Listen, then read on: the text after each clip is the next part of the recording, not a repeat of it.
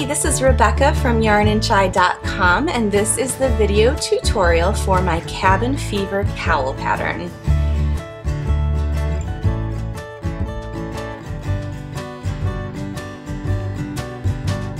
This is an easy level pattern written in American Standard terms. The finished size of this oversized cowl is about 35 inches around by 14 inches tall. For this pattern, I used an H hook, which is a 5mm. Now the way to know if you also need to use an H hook for this pattern or if you need to do a different hook is to do a gauge check. The gauge for this pattern, when done in the third loops, 15 half double crochets times 13 rows is 4 inches square. So in other words, you would work up a swatch, 13 rows of 15 half double crochets, and you would work those all in the third loops. Then you would measure. If it's a 4-inch square, you're good to go with an H hook. If it's bigger than 4 inches, you would want to downsize your hook or use a thinner yarn. If it's smaller than 4 inches square, then you're going to want to go the other direction, use a bigger hook or a thicker yarn. So for the yarn for this pattern, in the sample photos, you're going to see the sample cowl created with Stitch Studio by Nicole Earth Tone. This is a number 4 medium weight yarn in the Aran subcategory that can be found at AC Moore stores, which are kind of local to Eastern United States. So if you don't live near an AC Moore store and you don't want to order online, you can look for another similar Aran weight yarn, maybe a Vanna's Choice by Lion Brand or an I Love This Yarn by Hobby Lobby. Any of those kinds of yarns are going to work really good for this pattern, and if you're concerned about it coming out the exact same size as my cowl, again, you're going to want to do a gauge check, whatever yarn you choose, even if you use the exact same yarn I'm using. Now for this video tutorial, I am going to use a different yarn. I'm going to be using Yarn Bee's Must Be Merino Aran, because I think you will be able to see my stitches a lot better with a solid colored yarn as opposed to the tweedy look of the Earth Tone. You're going to need about 410 yards of color A and 140 yards of color B. And you're also going to need a yarn needle for weaving in your ends. And when you're done with this video tutorial, be sure to check out the tutorial for the matching slouch hat. One last thing before we begin, please read the video description below. If there have been any changes or error corrections to this pattern since the publishing of this video tutorial, they'll be listed in the video description under pattern updates. Let's get started. So we're going to start our pattern with something called foundation half double crochet. Now this is an optional way to start the pattern. However, it is much stretchier than a normal chain, so it's going to help your finished product to lay better.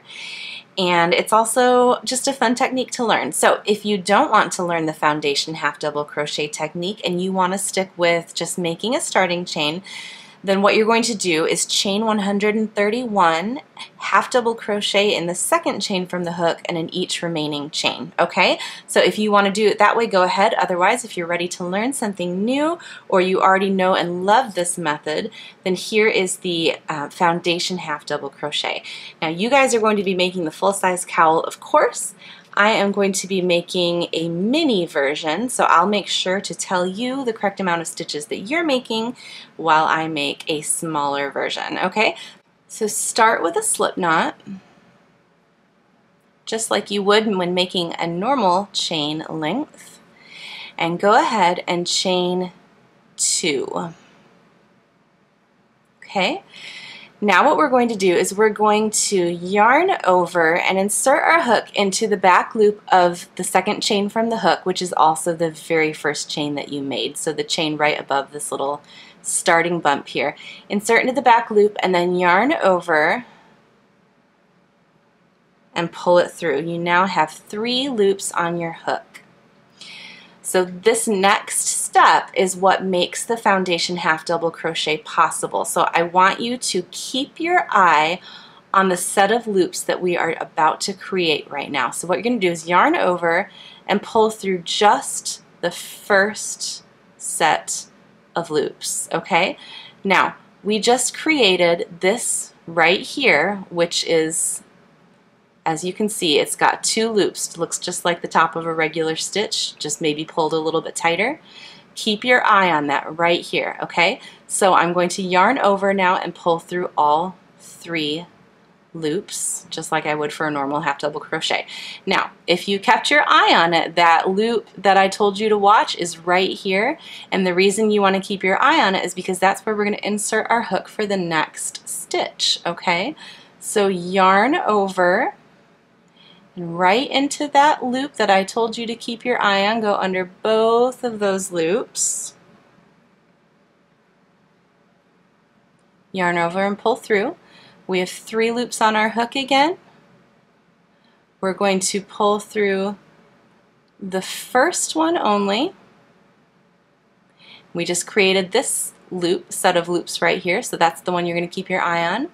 And go ahead and complete that half double crochet by yarning over and pulling through all 3, okay? So this is that loop that you're keeping your eye on again. Yarn over and insert underneath that loop, both of them. Pull your yarn through, you've got the 3 on your hook again, and you're going to create that next set of loops by yarning over and pulling over 1. There's that loop again. Yarn over and pull through all 3, okay? So that little step that we're doing where we are yarning over and pulling through just the first loop is what is creating these, which are what enable us to go on and make the next stitch. And as you can see, we've got these beautiful loops right here that are going to serve as the top loops of our stitches when we get to round 2. So hopefully this is making sense to you. I'll do a couple more on camera here. Yarn over, insert your hook into the loops that you created and kept your eye on. Yarn over and pull through, 3 loops on the hook. Yarn over and pull through that first one to create that loop, and then yarn over and pull through all 3. Okay, let's do one more.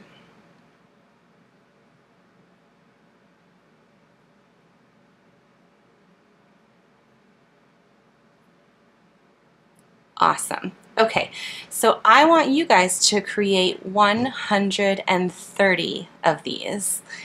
And I'm going to go ahead and do a smaller number, and then we will come back together and I'll show you how to join this first round. Okay, so hopefully at this point you have 130 foundation half double crochets. I have 24. This is what I'm going to make my little mini cowl with. So what you're going to do is hold your hook to the right here and run your finger down the length of the foundation chain so that you know that it's not twisted. And yours is much longer, so it's going to be a little bit harder to do, but you'll still be able to do it. And then bring it around so that there is no twist, and insert your hook into the top of the first half double crochet. Take your working yarn and do a slip stitch like that. And you've just joined with no twist. Now this is going to look like this. There's going to be a big gap here, and we're not going to worry about that because at the end of the pattern we're just going to use our starting tail here to sew that closed before we weave it in. So not a big deal at all. Okay, so for rounds 2 through 22, you're going to do this. You're going to chain 1 and turn your work. And you're going to half double crochet in the 3rd loops around. So I'm going to show you a real easy way to figure out exactly where to start. We just chained 1 and turned, right? So the loops created by that chain 1 are right here. That doesn't count as a stitch, of course. This next set of loops was formed when we slip stitched in the previous round. That slip stitch doesn't count as a stitch either, does it? So we are going to skip over that, and our first stitch of this round is going to go right here into these loops, okay? Now these are the top loops of that stitch. We've got the back loop and the front loop. To find the 3rd loop, just going to turn it a little bit, and right underneath that front loop you're going to see this 3rd loop. That's where we're inserting our hook, okay? So what we need to do though, because this is a half double crochet, is we need to yarn over and then insert into that 3rd loop, yarn over, pull it through, pull through all 3. Okay, let's go to the next one. So this is the stitch, these are the top loops, turn it, this is the third loop. And once you've done the first one, on all of the rest of the stitches, it just kind of sticks out to you really easily because your fabric is already turned the way it needs to be.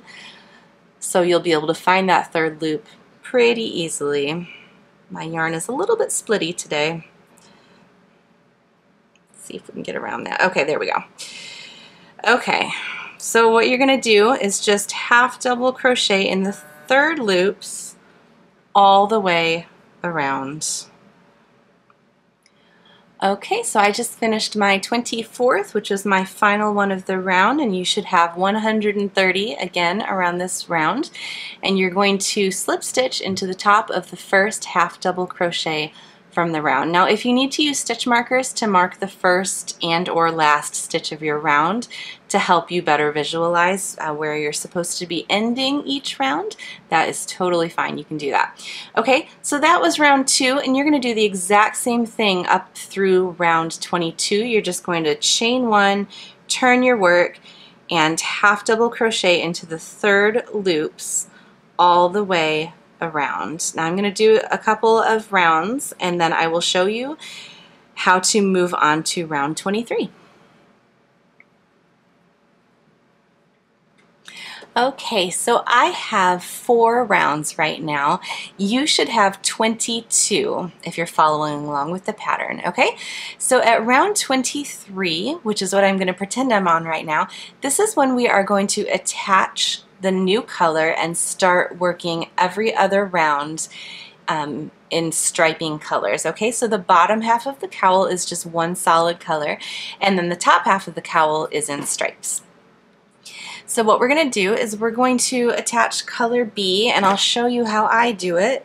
This is not the technically correct way to attach a color, but I just think it's a little bit cleaner than some of the other methods that I've seen, so this is the way that I like to do it. If you have a preferred method of changing colors in the round, you go ahead and use the method that you are the most comfortable with. Get my yarn organized here. Okay, so right now I'm bringing in some white, and what I'm going to do, I've already joined my round 22 where we're at, and I'm going to just put this yarn around my hook and draw it through, and then I'm going to take the working tail from the first color and yank that down so that that stitch disappears into there. Okay, and then I'm going to pull this down and chain 1. And now I'm turning my work and I'm hanging on to these ends down here so that it doesn't pop out. Okay, so for round 23 we chained 1 and turned, and again we're just going to half double crochet in the third loops around. So we know that this is the chain 1, this is the loops created from the slip stitch, this is our first stitch right here. So go ahead and half double crochet into the third loop just like you have been doing this whole time. If this comes up a little bit at this point, that's okay. It's gonna hold steady, and then we'll just pull it tight when we weave in the ends, okay? So go ahead and half double crochet with your new color all the way around this round. When we get to the join, I will show you how we're going to carry our yarn up on the inside of the cowl so that we don't have to fasten off our yarn every time. Okay, so that we don't have to fasten off all of our yarn every time we switch colors and weave in all of those ends, we are going to carry the color changes up the inside of the cowl along the seam. So here's how we're going to do this. For this first join, we are going to join making sure that the tail from color A, so that's the color that we are not using right now, and it's the working tail. We're not talking about our starting tail. We're not talking about the starting tail from color B where we just attached. The working tail, working yarn from the color that we're not using needs to be in front of the join stitch. So it's already laying in front right now, so I'm going to go ahead and join with a slip stitch to the top of the first half double crochet of this round, making sure that that working yarn is over here. Okay, so To move on to round 24, we're going to switch back to this color. So we're just going to bring it up and through that loop. We're going to pull the yarn from color B down so that it disappears into those stitches. And we're going to chain 1 and turn our work. And again, we're just going to half double crochet into the 3rd loops of each stitch around, and then I will show you how to join this color because it's just slightly different. Okay, so I have just finished what represents round 24 and I need to join. So what I'm going to do this time is I'm going to make sure that the working tail from color B, which is the yarn that I was not using during this round, I want to make sure that that is behind the join stitch this time, not in front, behind. So I'm going to take that working tail, it's the one that's still attached to the skein over there, and I'm going to put it behind the work, and then I'm going to join with a slip stitch to the top of the first stitch of the round. Okay, so what's happening here? Now we're ignoring this. This is just the starting tail. We'll fix that later. But what's happening here is each time we bring our yarn up, it's coming up on the inside of the cowl. So this was the first time that we did it. Now when we switch back to color B again, let me do this real quick so I can show you. Switch back to color B and then pull that color A down into the stitch, chain 1 and turn. So now you can see that white is carried over as well, and they're being carried over on the same side of the cowl. That's all we're looking for here, is to make sure that when you carry your yarn up, it's being carried over on the same side of the fabric, because that is going to be the inside of the cowl. Okay, so you can read the instructions because they say specifically when you're working on a particular color, A or B, whether or not the join needs to be made in front of that tail or behind the tail.